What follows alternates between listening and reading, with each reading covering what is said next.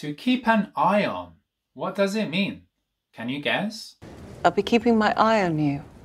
There's two meanings. To watch something or to watch someone. To observe someone. Larissa will watch Wednesday closely, so Wednesday won't misbehave. Notice the word keeping. Larissa will continue to watch Wednesday all the time. I'll keep my eye on you.